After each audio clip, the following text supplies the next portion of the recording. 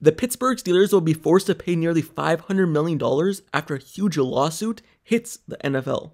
So, the Pittsburgh Steelers organization and 31 other teams across the NFL will soon face a challenging situation due to a recent illegal ruling involving the NFL and a lawsuit. The decision in the NFL Sunday Ticket lawsuit could potentially cost the Steelers, alongside the other NFL teams, at least around $500 million each, per NBC's Mike Florio. So, before I get more into it, make sure you subscribe to the channel and turn on notifications for everything Pittsburgh Steelers news and updates. Also, like the video. Now, let's get right back into it. So, this will be a significant financial burden for every NFL team. Despite the NFL being a multi-billion-dollar company and industry and its teams generating a lot of money, the Pittsburgh Steelers just made around $500 million just last season. It's still a large sum to cover and a difficult task. Fortunately, the money owed will not affect the team's salary caps, which is some relief for every NFL team when trying to employ players to actually play on the football field. So it won't impact the salary cap, but it will impact the owners and the presidents of each team. Before I get more into that part, let me talk about the actual ruling and what the NFL was found in a violation for. So apparently, allegedly, they were found in violation of offering their Sunday ticket package at extremely high price. They were also accused of limiting competition by offering the service exclusively through satellite provider. There are many complexes in this case, and the NFL plans to appeal the final decision.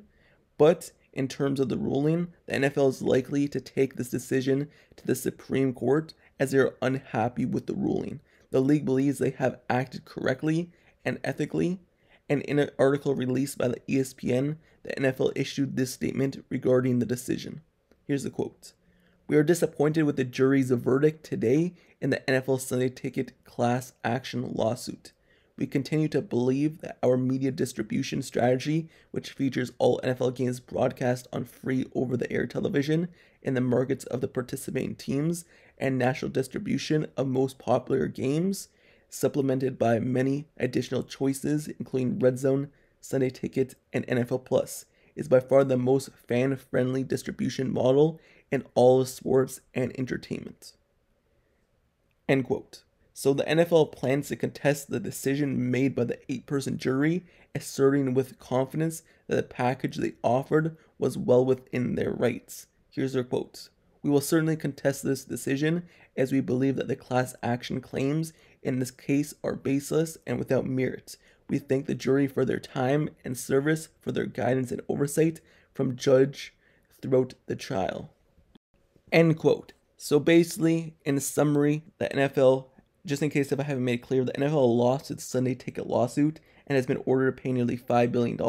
A jury found the NFL violated antitrust laws, leading to the significant financial penalty. The lawsuit was originally filed by the Monkey Duck Sports Bar in San Francisco back in 2015, though it was dismissed in 2017. It was revived 2 years later. On Thursday, the court ruled that the league had indeed violated antitrust laws by deceiving viewers regarding out-of-market Sunday afternoon games available through premium subscription service.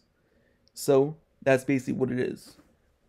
This is basically a jury that ruled a couple of days ago that the NFL can be held liable in a class action lawsuit, and this would mean that the verdict and the results is the league owing $4.696 billion, and it can be significantly higher. So that's a lawsuit. It basically got passed, and it basically got that the NFL was found guilty or something like that, but then the NFL plans on appealing it at an even higher level because obviously they don't want to pay $4.6 billion and they wouldn't want every single team paying nearly $500 million. So they plan on appealing it, and the Pittsburgh Steelers would be one of those teams that would obviously have to pay $500 or at least close to $500 million along with the 31 other teams in the league.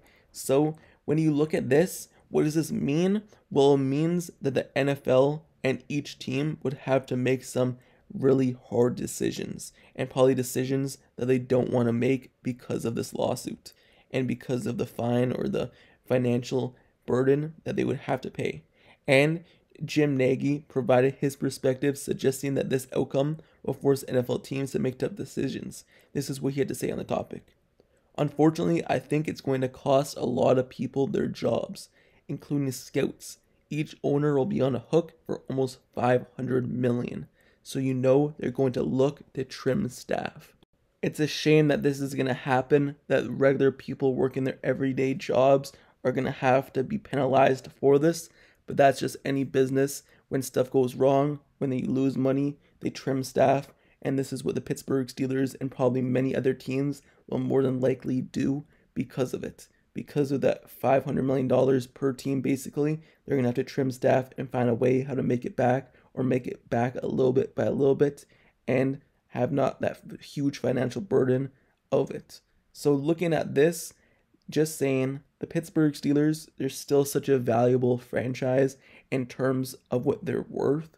The Steelers just last season made over $500 million in revenue.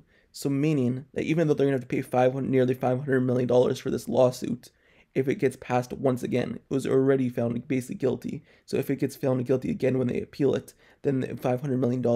Well, the Pittsburgh Steelers just last season made $500 million. Obviously, you don't want to lose your entire salary or you lose your entire financial earnings for a year based off one lawsuit, but the Pittsburgh Steelers just last season made $500 million. So they're not too bad in terms of the situation, but it's still a lot, obviously.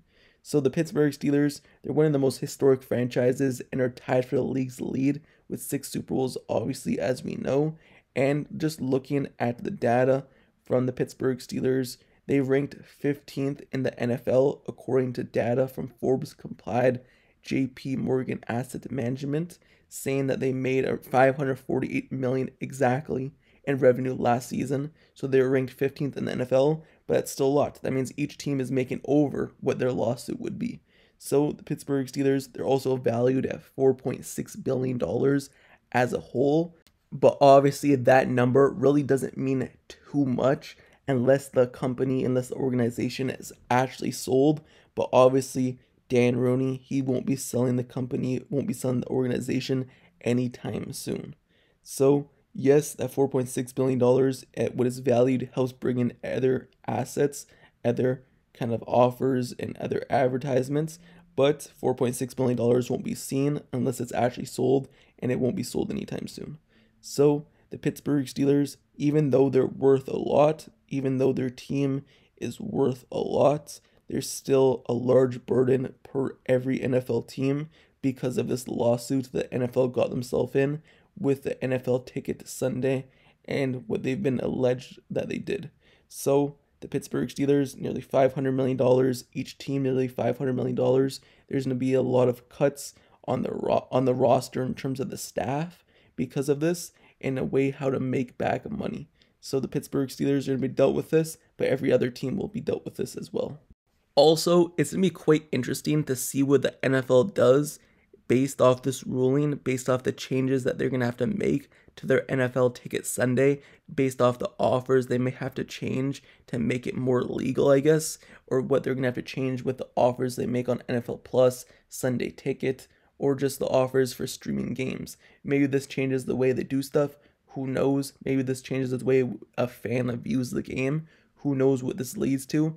But this is all the information we know so far based off this situation. And I just wanted to give you updates on the NFL and the Pittsburgh Steelers because obviously they're involved in this as well. They just obviously go hand to hand because they're part of this organization, the NFL. So with that being said, that's the end of this video. But let me know your thoughts down in the comments below on the Pittsburgh Steelers having to pay nearly $500 million, NFL like $4.6 something billion. Do you think that's fair that each team has to kind of contribute to this fine, contribute to this lawsuit? Or do you believe the NFL should just have to come up with themselves and each team shouldn't be penalized if they didn't have nothing to do with the situation? And also, how do you feel about the staffs and the teams having to make cuts to the staff probably because of this situation to kind of earn back some money? Do you agree with it? Do you not agree with it? Or is it just business at the end of the day? Let me know your thoughts in the comments below with the situation as a whole. And also make sure you subscribe to the channel and turn on notifications for everything Pittsburgh Steelers news and updates. I covered everything this offseason, from obviously breaking news, signings, trades, mock drafts, everything like that, to this news as well. I cover everything Pittsburgh Steelers. Training camp's right around the corner. Highlights and analysis will be on the channel for that. So subscribe, turn on notifications, like, comment, and I'll see you guys all later. Until the next video, I'm out. Peace.